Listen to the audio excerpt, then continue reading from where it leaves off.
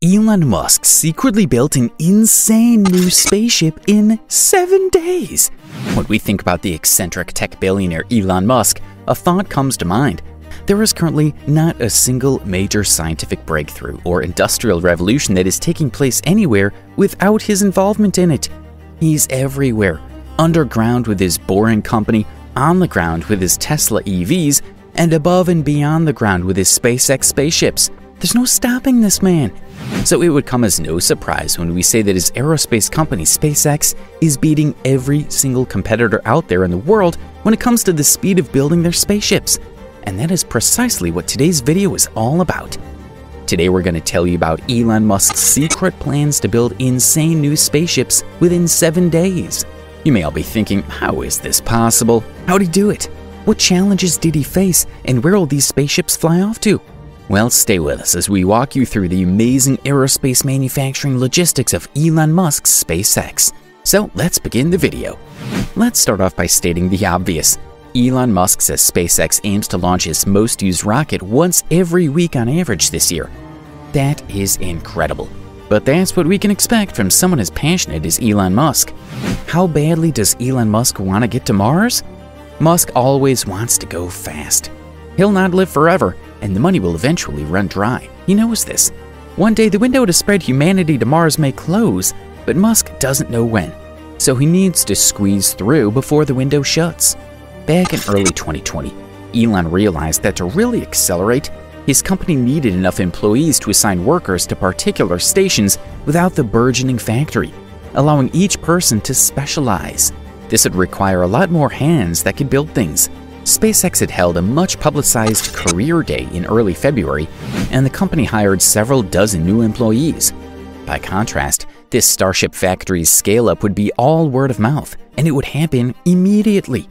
All told, the company added 252 people to its South Texas launch site. It doubled the workforce, just like that, to more than 500 workers. Most of the new hires, even those who had inked contracts at midnight, were told to report for work the next morning. A year ago, perhaps a dozen or so people worked on site.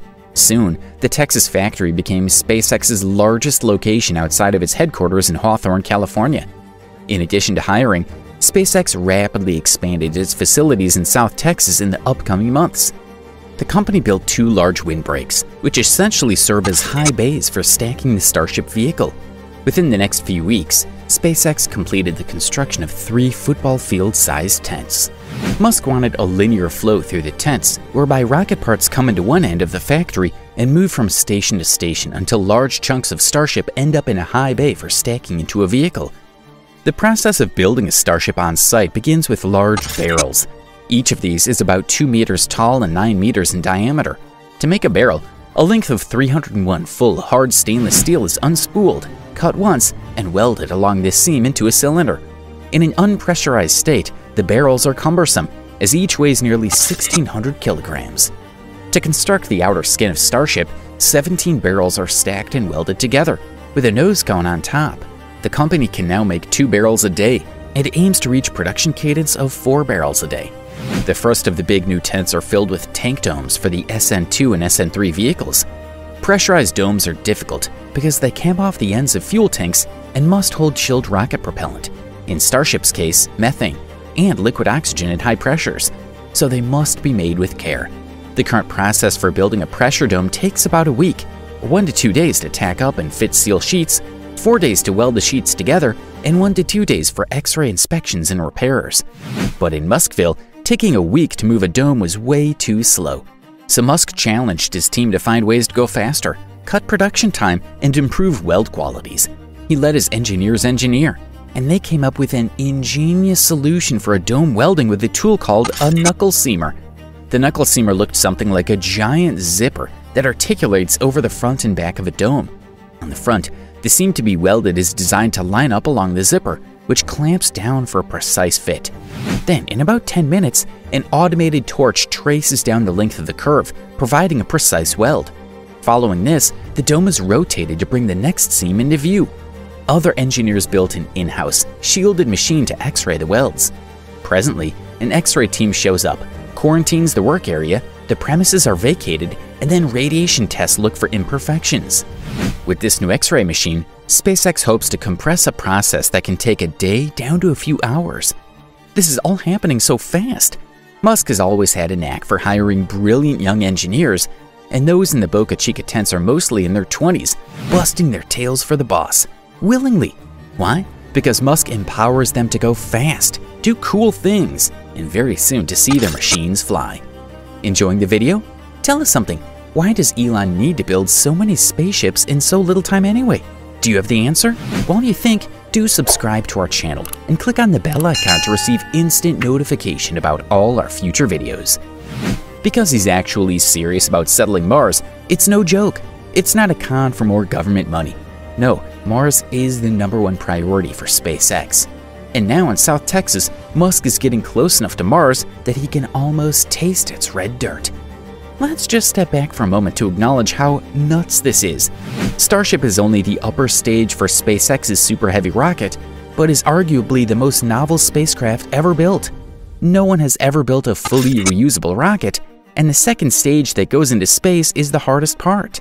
SpaceX remains a long way from making the interior of the Starship habitable for humans on a journey to Mars.